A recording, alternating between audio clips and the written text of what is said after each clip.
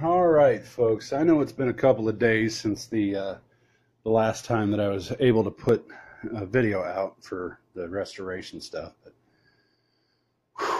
I've been working really hard, and this is the result. So we got our living room furniture from Johnny B. Thanks a lot, Bubba. I really appreciate just being able to sit and have some mac and cheese. We also got our new washer and dryer. They are amazing. They work great. And we actually got some kitchen furniture, which I'm cleaning right now, just because the people we got it from, they've got some pretty excitable dogs, and the people that gave it to me were embarrassed about the dog hair, but so I'm telling them I'm cleaning it. It's not a problem because I got a new washer and dryer. So when I was moving this couch earlier, I noticed something. That wall got really flexible, and I almost put my hand through it. So yeah, I remember saying that I might be able to save that.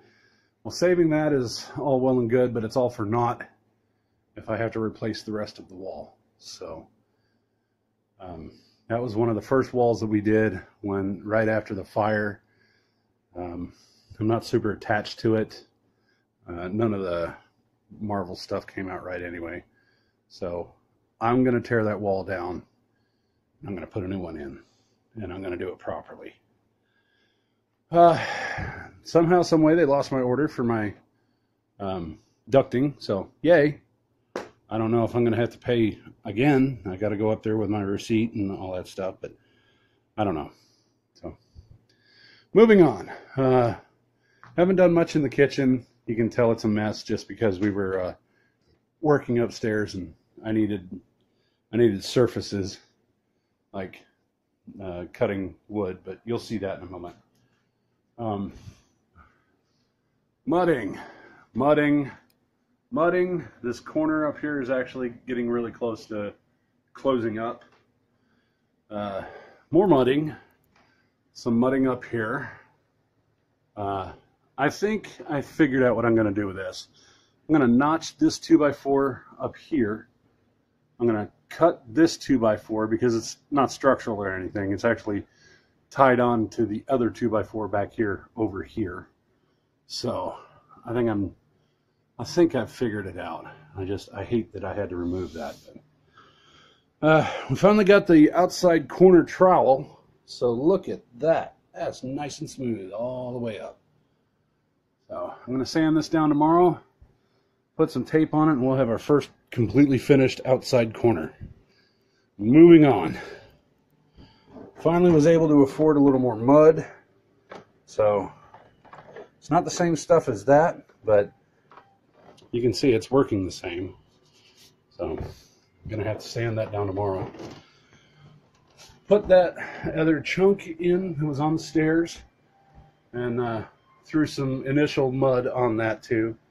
It actually looks really good, so I'm impressed. I'm happy with it. Go up the stairs a couple of feet. Actually, I'll just go up to the top.